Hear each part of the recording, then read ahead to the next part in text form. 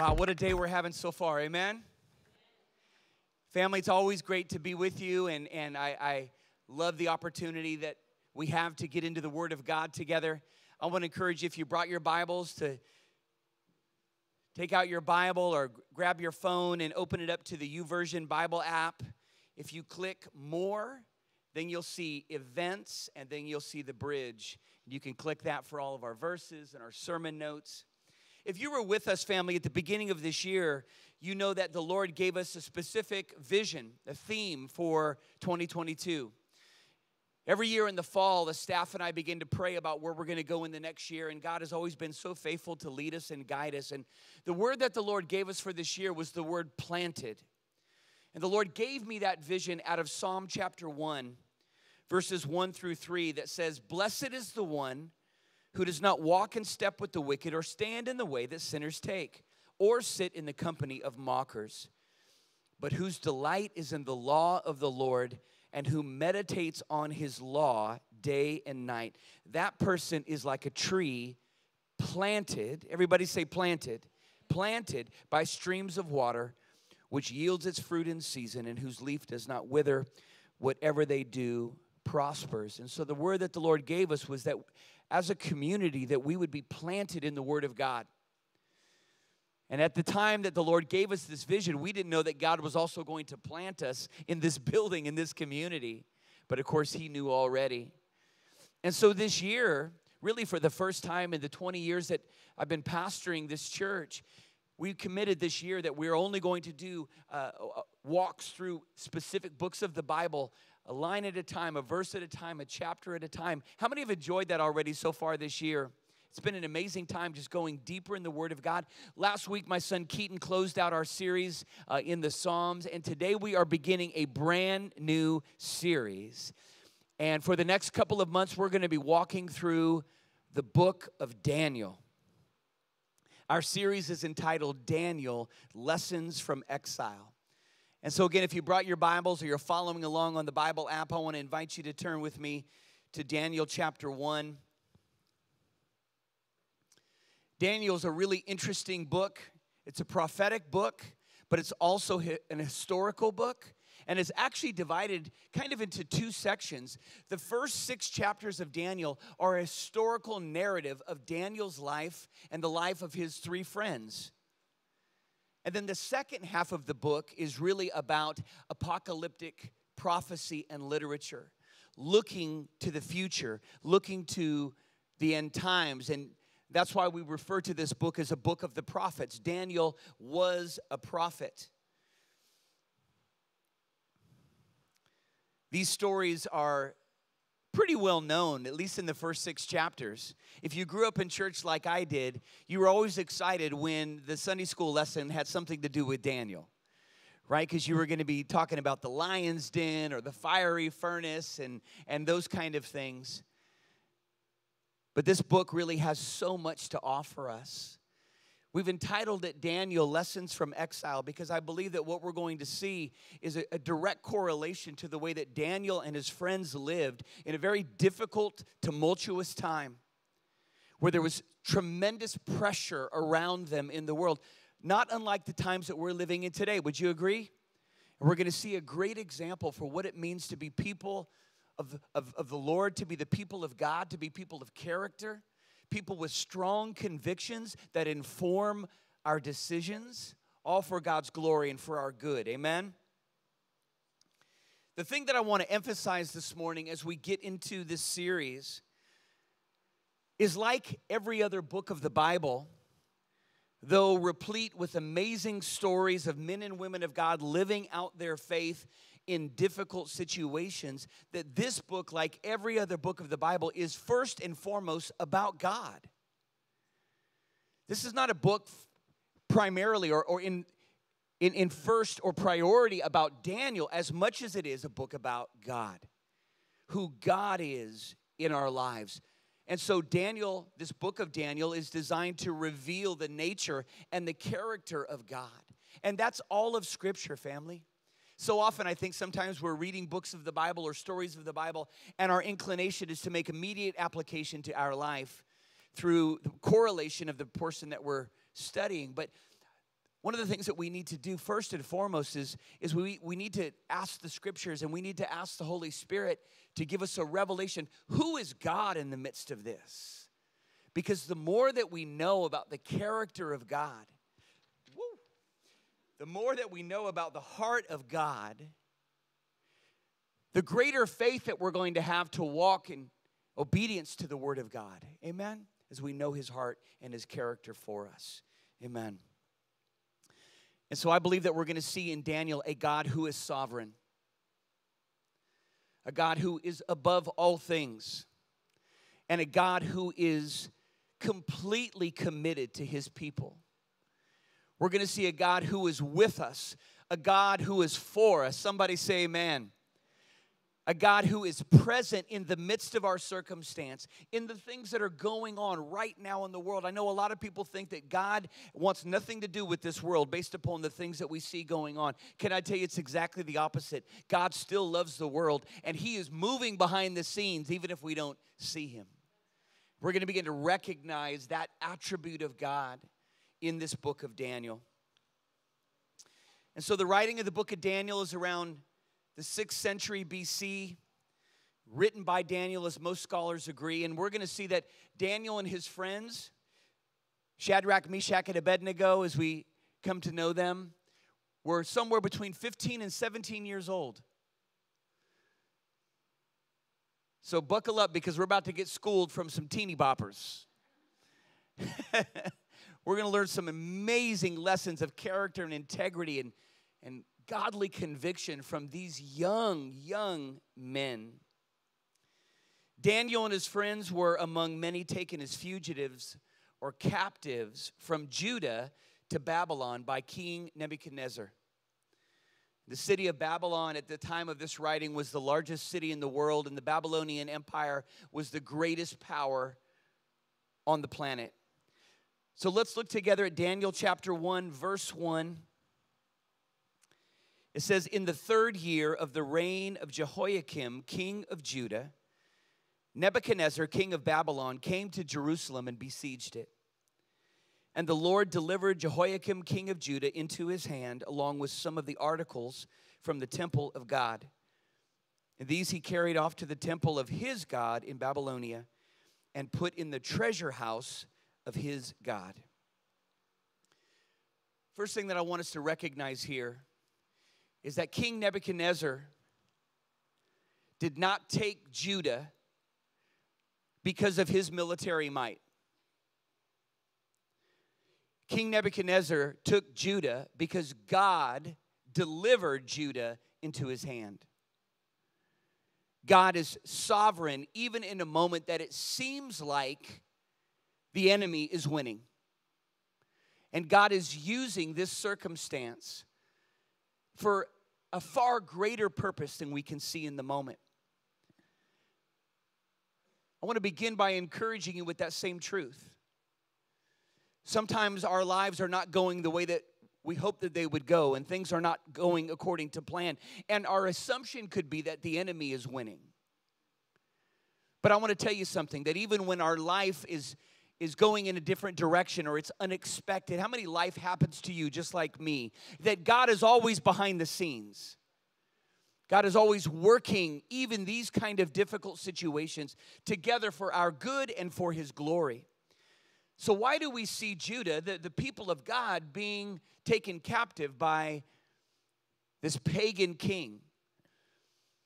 Well, I believe that we're going to see again that this is in part a result of Judah's disobedience, of the king's disobedience.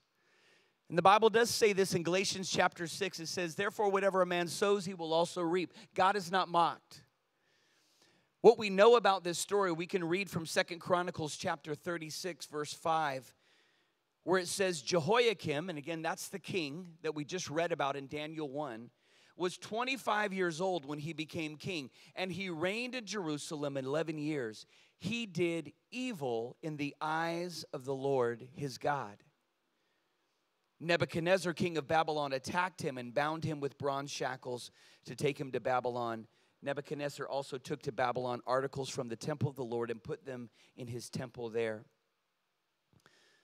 So King Jehoiakim, the leader of the people of Israel, the people of God, did evil in the sight of the Lord. And so God is shifting the tide. God is not content just to allow that disobedience to continue. How many have ever realized that sometimes when we are moving in the wrong direction, God has to do something fairly significant to get us to understand what he wants to do in our lives? Anybody ever been there? And so we see that here in the people of Israel. And so Daniel and his friends are taken refugees. They're taken as captives, and they are taken 800 miles from their home to a foreign land with foreign and pagan customs and religions, and they're taken into a hostile social political system. There's so much against, again, keep in mind, he's 15, 16 years old. He doesn't even have his driver's license yet. There's so much against Daniel, and there's really no way that he should have survived this experience except for the truth that Daniel loved God, Daniel believed God, and Daniel obeyed God. Daniel courageously obeyed God in a time where people were compromising all around him. And what we're going to see through our study of this book is not only did Daniel survive, but he thrived. And I want to encourage you with that word today, family, that I know that we're in a difficult season and we look around and it seems like evil is prevailing everywhere that we go. And we're hoping just to get through it. We're hoping to just survive. Can I tell you, that's not God's destiny over your life. Merely survival. But God is going to cause us to increase if we'll trust him. Amen? God is going to cause us to thrive if we will obey him and we will follow him. Amen? Come on, that's better preaching than your response. Daniel didn't just survive, but he thrived. Let's look together at verse 3. Then the king ordered Ashpenaz, chief of his court officials, to bring into the king's service some of the Israelites from the royal family and the nobility. Young men without any physical defect, handsome, showing aptitude for every kind of learning, well-informed, quick to understand, and qualified to serve in the king's palace. And he was to teach them the language and the literature of the Babylonians. The king assigned them a daily amount of food and wine from the king's table. They were to be trained for 3 years, and after that, they were to enter the king's service. Among those who were chosen were some from Judah: Daniel, Hananiah, Mishael, and Azariah. And the chief official gave them new names. To Daniel, the name Belteshazzar; to Hananiah, Shadrach; to Mishael, Meshach; and to Azariah, Abednego. So what are Daniel and his friends facing here? Well, life is happening to them at a horrific pace. Life is happening to them in a way that is completely unexpected. Their city is defeated, and they are among hundreds, if not thousands, of refugees, captives that are taken 800 miles away from their homes. They're taken away from everything that was familiar to them, every comfort zone that they possibly had. They're brought to a place that is completely different than anything that they've ever experienced before. But God has plans to give these young men incredible influence. Everybody look at me just for a moment. I want to tell you something. You are intended for influence. Every one of us, God has intended our life for influence. You don't live where you live by accident. You weren't born into the family you were born into by accident. You don't work the job that you work by accident. You haven't gone through the experiences that you've gone through by accident. We're going to see throughout the book of Daniel that God is sovereign. His ways are not our ways. His thoughts are above our thoughts.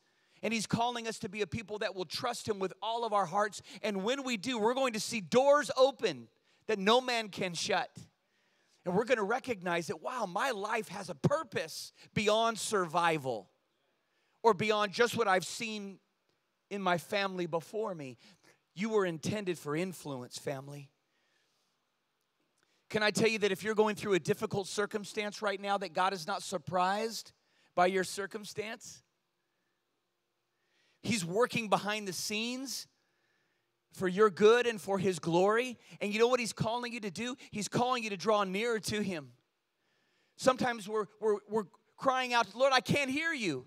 Lord, what are you doing? And what we don't realize is because we're still in the midst of the volume of our circumstance. And that's why daily time with the Lord, quiet time with the Lord, setting aside moments where we can be in that secret place with God are so important, like Daniel.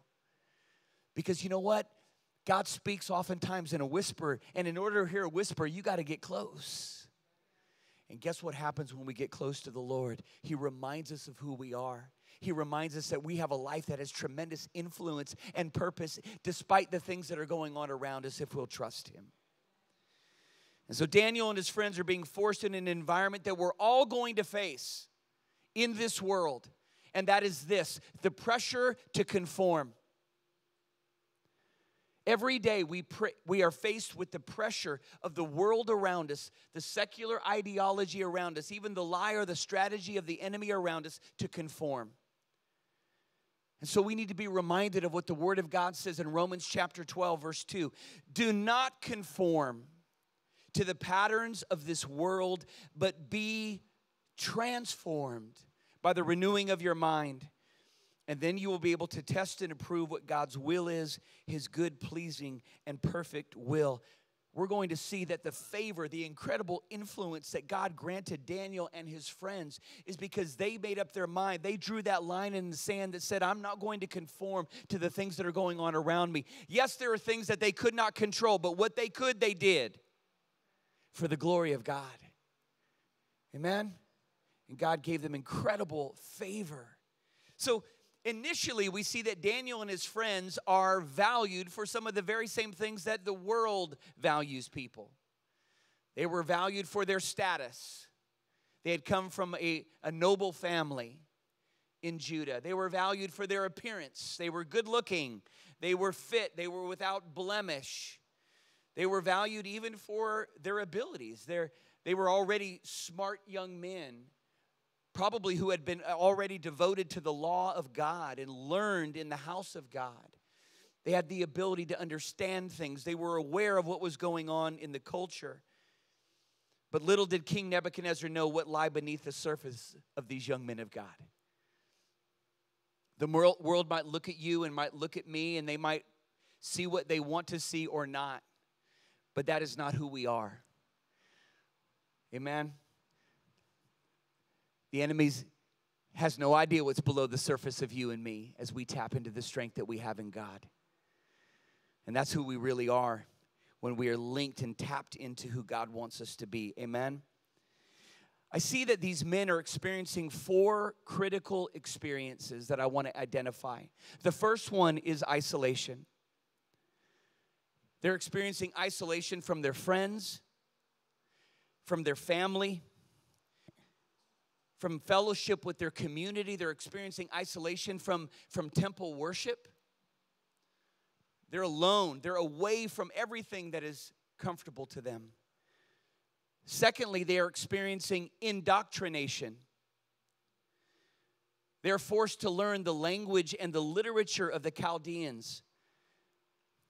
And you might think to yourself, wow, that's pretty cool. They're getting a good education. No. They were getting brainwashed, or that was the purpose of that education, is to brainwash them, to erase the memories of their past, of their values. And instead, the training of the Chaldeans was to train them in things of divination and demonic activity. Because you got to remember that these countries, these nations, were following false gods, worshiping false gods. So it wasn't that they were learning just valuable things that would benefit them in the marketplace. They were being indoctrinated into false religion, reading omens, basically a graduate course in satanic practice. So they're isolated, they're indoctrinated, and third, they were experiencing intimidation. Can you imagine being a teenage boy, a teenage Jewish young man hitting the streets of Babylon? Absolutely overwhelming. The city of Babylon was an incredible sight at this time in history. Its walls were over 300 feet high. These walls were 80 feet thick. History tells us that the river Euphrates ran through the center of this. I mean, it was amazing. In the king's courts, there were the hanging gardens. Maybe you've heard of them. They're one of the 7 wonders of the world that Nebuchadnezzar constructed for his wife. This was an overwhelming city. There was incredible intimidation, and everybody around them was not like them. One of the ways that they were intimidated as well was being required, at least as we see in the beginning of this story, to eat the food, the delicacies of the king. The food and the wine, these foods that were completely against the Jewish law. Sometimes, we can look at this and go, what was the big deal? They get good food and good wine. At least there's one good thing happening for them. No, the thing that you have to understand that Daniel and his friends knew is that this food and this wine was first sacrificed to the gods of Babylon and then brought to the king's table. Can you imagine the intimidation of being there with all of the other servants of the king, but you know where this food has been, and yet you're being required to engage and eat it? Incredible intimidation. But the thing that we see about Daniel and his friends is that their convictions informed their decisions. The last critical piece of this, so we have isolation, intimidation, indoctrination, and redesignation. That's the last piece. Nebuchadnezzar changed their names. You might think to yourself, oh, that's really no big deal. I mean, they were in a different land. Can I say today that there's the most personal thing that you possess is your own name? When someone wants to take away your name, they want to remove your sense of identity and history, and that person wants to control you. And that's what they were experiencing. Everything had been taken, and now their own names.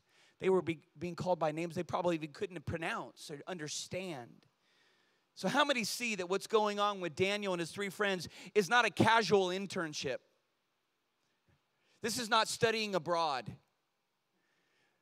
They are facing the greatest single crisis of their life. And there's so much for us to learn from this. Can I tell you, as I was studying this passage this week, that I recognize that those 4 aspects, those critical experiences, are so much along the same lines of the way that the enemy works in our lives. The enemy wants to isolate you. Do you know that? He wants to isolate you from the family of God. He wants to use difficult circumstances like Daniel and his friends are facing, trials, challenges, things that you're going through to cause you to be at an arm's distance from the people of God. It's so amazing to me after 30 years of pastoring to recognize that sometimes when the rubber meets the road and life begins to fall apart, that one of the first things that people do is stop coming to church. Why? Because we're frustrated. God, this isn't how it was supposed to go. And maybe we even look around like Daniel did in Babylon and say, all these people are flourishing, and here am I, a slave, a fugitive, a captive. How many know I could play with you? I can mess with you. The enemy wants to isolate you.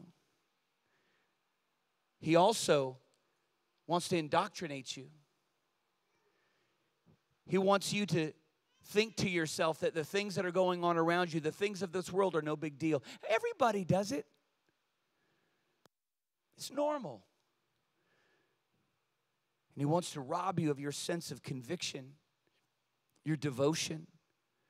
And he'll do that oftentimes through intimidation, right? We live and work in a world where it's intimidating, right? Sometimes it's difficult to take that place of courage amongst secular ideas and pagan ideas. And the enemy wants to use that to try to beat us down. And then at the very last moment, the thing that he wants to do as well is to redesignate us. He comes as an accuser of the brethren to say, you're not a believer, you're a sinner. You're not victorious, you're a loser. Look what you're doing. Look what you've done. How many see how the enemy works in the same way? If you study these vital experiences, you'll recognize that's exactly what gangs do. Those same 4 steps, that's exactly what cults do. They see someone lost, hurting, broken. They want to isolate, indoctrinate, intimidate, redesignate. But God's calling us to be rooted and planted in who we are as men and women of God. Amen? Those things are lies of the enemy. And I want to remind you today, don't allow yourself to be isolated. When times get difficult, run to your family of God. Be the first one here, the last one to leave. Seek wise counsel. Reach out for encouragement. Because the things that the enemy is trying to do against you and me, just like Daniel and his friends, are lies from the enemy. We are more than conquerors through Christ Jesus who loved us. Amen? We are victorious in Jesus Christ. And I want to say this to you. You are stronger than you think. You're going to make it through. Why? Because your life is built upon Jesus. Let's look at verse 8 together. But Daniel, so we've seen the story so far. But Daniel resolved not to defile himself with the royal food and wine. And he asked the chief official for permission not to defile himself this way. Now God had caused the official to show favor and compassion to Daniel. But the official told Daniel, I'm afraid of my lord the king, who has assigned your food and drink. Why should he see you looking worse than the other young men your age? The king would then have my head because of you. Daniel then said to the guard, again, Daniel's 15 years old.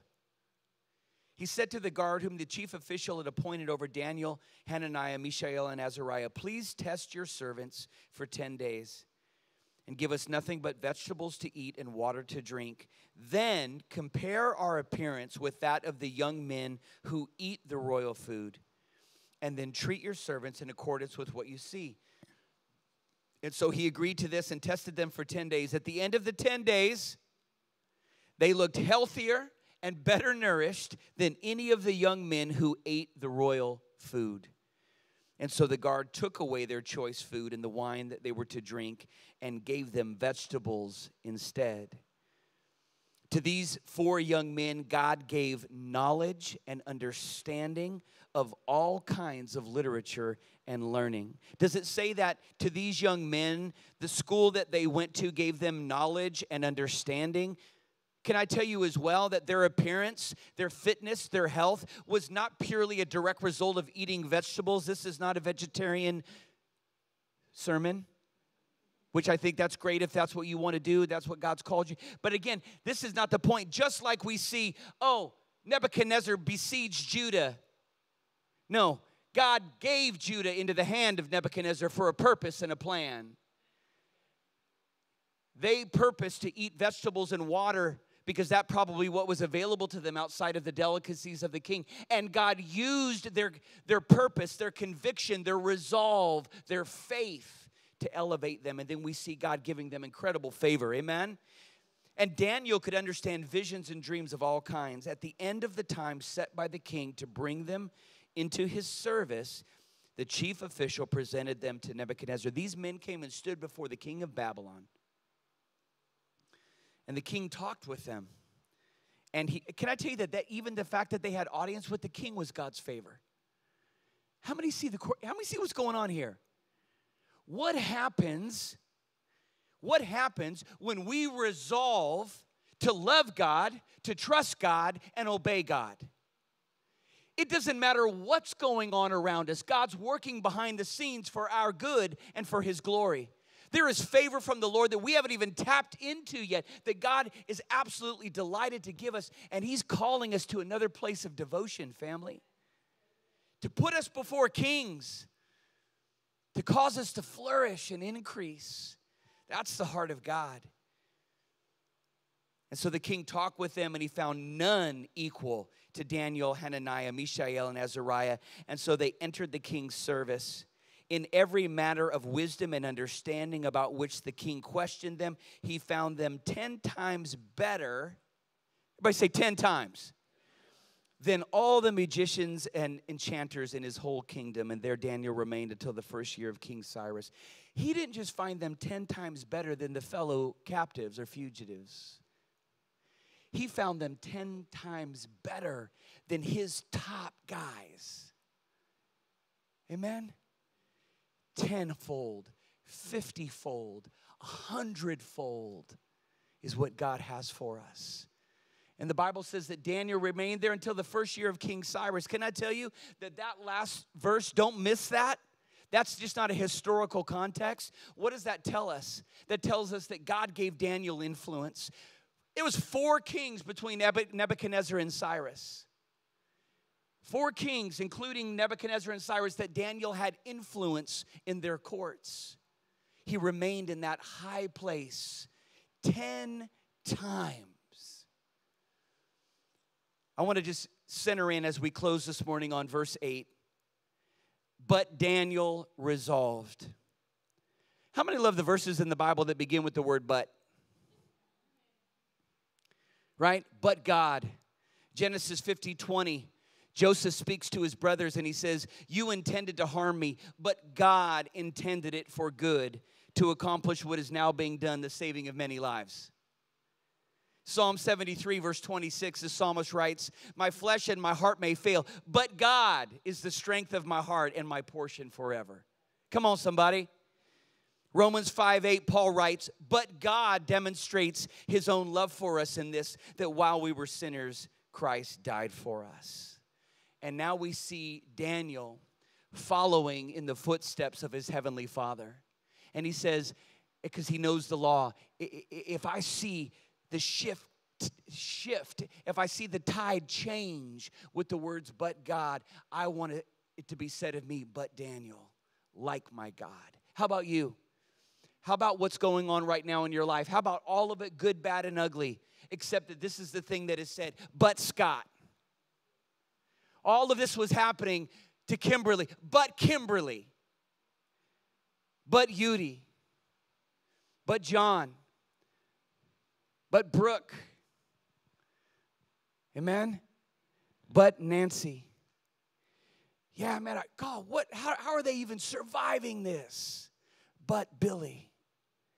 How many know that's what God wants to be said of our lives? Amen? So Daniel's a captive in a foreign land. He can't do anything about that. He's isolated. He's overwhelmed. He's being forced to learn things that he doesn't believe and that he doesn't want to learn. Even his name has been taken away. But not this. Daniel says, I know who I am, and I know whose I am. And he resolved in his heart. Family, I've said this to you before, and I believe it with all of my heart, that when you know who you are, and I'm talking about not your natural identity, but your spiritual identity. When you know who you are and you know what God's word says about your life, your decisions are already made for you. You just need the courage to walk in them. And look, everybody, look at me. You have that courage. You do. You have it because the Holy Spirit of God dwells in you. You have the ability to draw that line in the sand for you and for your family. You have that line, even if you've been messing up, even if you've kind of fallen into the conformity of the things around you, maybe in your job, in your family, in your friends, in your neighborhood, you have the ability to set that resolve and say, no more, but Brian. I'm going to step into the fullness and the provision of God for my life. I'm not going to be conformed to the things around me. I'm going to be transformed by the renewing of my mind. I'm going to let the Word of God tell me who I am. Anytime you ever lack your value, look at the cross of Jesus Christ. Amen? Yes, these men were good-looking and young and an aptitude for learning and well-spoken. They were self-aware. They were emotionally intelligent. But that's not what made the difference. What made the difference is who they were on the inside, their courage, their devotion. Amen? And then what do we see from God? Here's the thing I want us to come back to here now, is what do we see from God in this passage? We're seeing Daniel. We're seeing the hand of God in Daniel. We're seeing the character of God in Daniel. But what do we see about the character of God? We see that God is a rewarder of those who diligently seek Him. Amen? He's a rewarder. His blessings untold for us. He has a plan to cause us to be the head and not the tail. He has a purpose to promote and bring increase. And He's looking for men and women of God who have the resolve of Daniel to say, God, I'm going to honor you in everything that I do. Do you believe that God will do the same for you? Do you believe that God will do the same for you? Can I encourage you with this truth, family? I believe that there are many times where we come just short of the miracle that God has in store for our life and for our situation. And the reason that we do is because we don't put our faith into practice. We believe it. We say that we know it. But the Bible says that we are to be a people who put our faith into practice. There's so many depths of what it means to walk in the kingdom of God that are awaiting us that we basically are just at the front door. And God says, no, use the key, the Word of God, the discernment of the Holy Spirit. Open the door and don't just look in like this. Step in to the fullness by faith. If I could encourage you with this one thing as you leave today, every one of you in this room has a measure of faith, even if it's just a mustard seed. If you'll put it into practice, you're going to see mountains moved. You're going to see doors open. You're going to see God's plan and provision for your life. Amen? And when you are in the midst of that trial and the enemy wants to isolate you, when he wants to indoctrinate you, intimidate you, even redesignate you, don't give yourself an excuse to give in. Daniel didn't make excuses because he was living with purpose. Right? He could have rationalized, everybody's doing it. We better just go along with it. But instead, he resolved in his heart not to defile himself. Amen? Let me ask you a question this morning.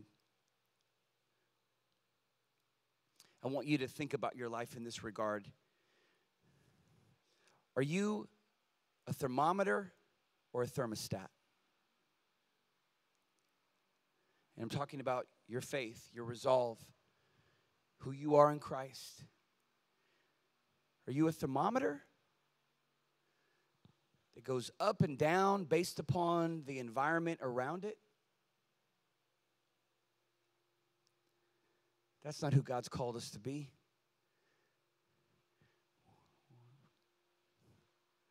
Or are we a thermostat? A thermostat regulates the temperature. Amen. A thermostat says, I know who I am. Yeah, it's chaos around me, but I live in the peace of God. Yeah, I don't see the answer. I don't know how this is going to work out, but I don't have to know it to trust it because I trust God. Yeah, I don't have to do what everybody else is doing to get ahead. In fact, I could set myself apart and know that God is going to give me favor that no man can take away. Amen?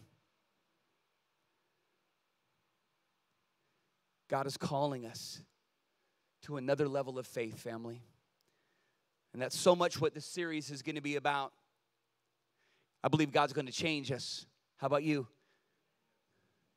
How many would say like me, Lord, you've changed me, but keep changing me?